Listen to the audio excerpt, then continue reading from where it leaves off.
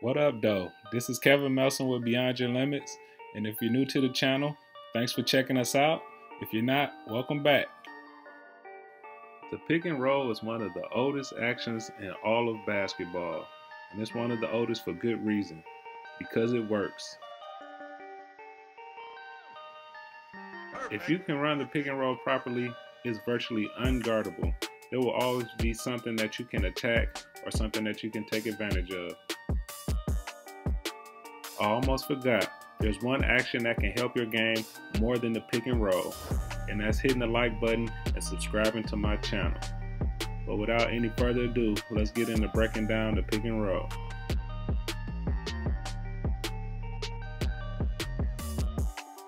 On the pick and roll, your best read is the wing and the corner help defense. When your teammate rolls down the middle of the lane, either the help is going to come from the wing or the corner, and if the help does not come, that roller is wide open for a layup or a dunk. If they do open, the skip pass is open for a wide open jump shot.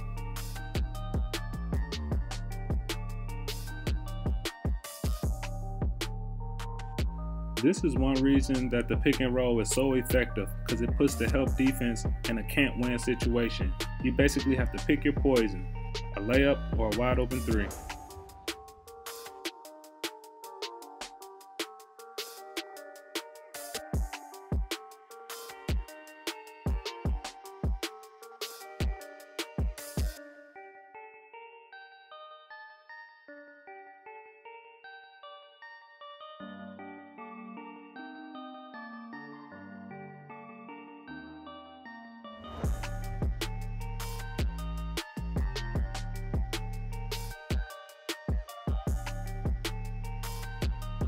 To make the screen most effective, the ball handler must first find a way to get the defender to be late to the screen.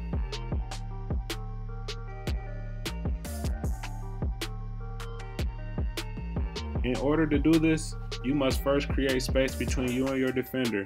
This gives your screener more space and opportunity to set a good screen.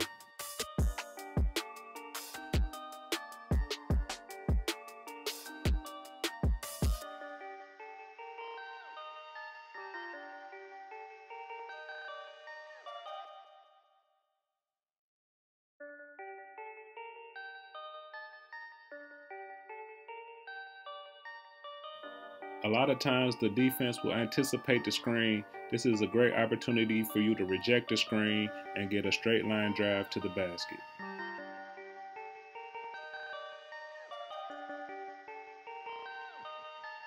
Perfect.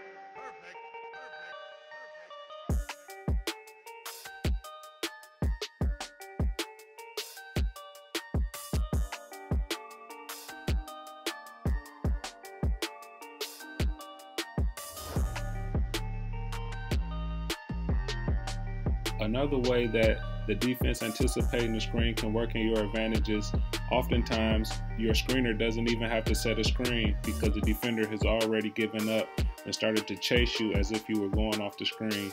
This makes it a lot harder for the help to help.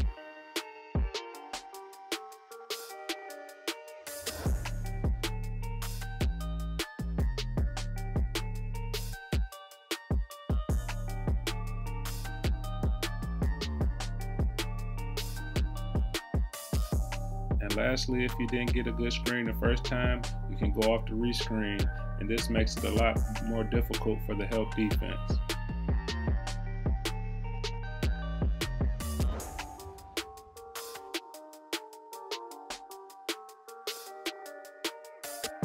The first way the defense tries to stop the pick and roll is by containing the penetration, and this is where the big drops back into the paint and try to discourage the guard from getting all the way to the basket. Your two best options here are to either attack the big or to shoot a pull-up jumper, whichever you feel most comfortable with. It's also important to note that you don't have to rush. Once you've beaten your man off the screen, you can shield him and wait till the big guy recovers back to his man before you attack, but you can really take your time and make sure that you're making the correct play.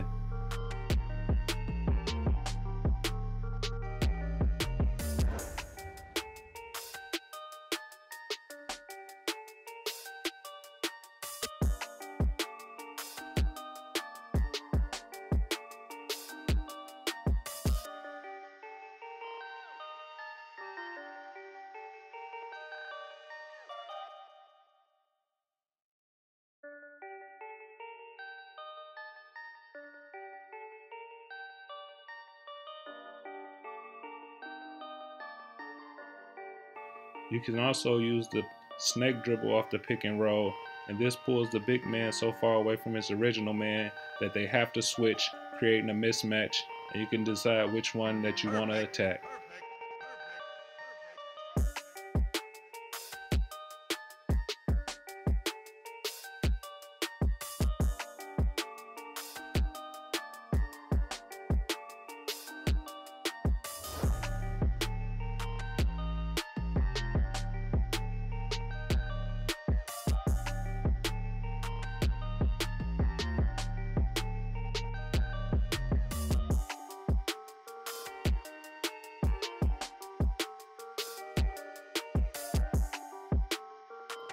The next way the defense will try to defend in the pick and roll is to show and recover.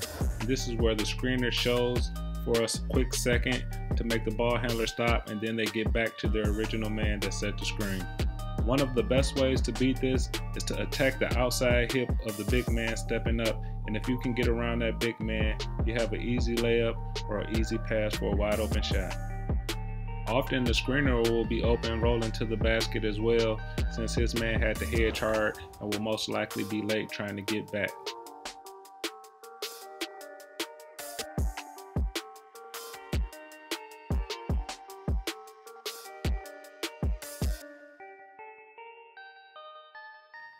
Teams will also try to trap the ball handler as he comes off of the screen. Your best option here is to be prepared for the trap when it comes and to get the ball out of your hands as quick as possible.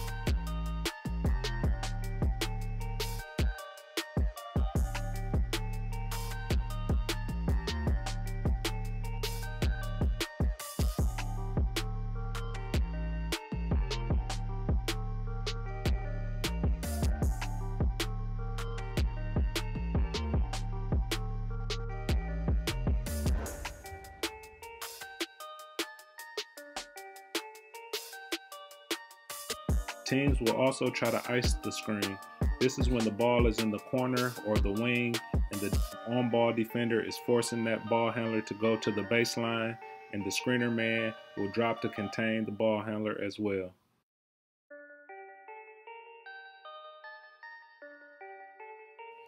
The first thing you can do is, if you have a shooter that's setting the screen, is just pass them the ball. They'll be wide open for an open shot. You can also try to drag the big man down lower as your teammate rolls to the basket, and he'll either be open for a layup, or if the help comes, another skip pass across the court will be open for a shot.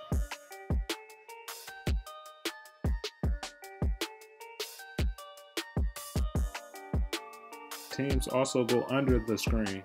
They usually do this when they feel that you're less of a threat shooting from long range than driving to the basket. If this is true, then play to your strength. If they go under the screen, that gives you more space to attack them off the dribble. But if you're good at shooting and you're confident at shooting that long range shot, step back and knock it down with confidence.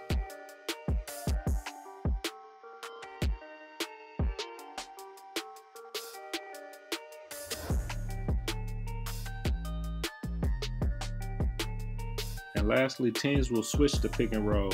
And when this happens, you have to find which is the bigger mismatch and attack that.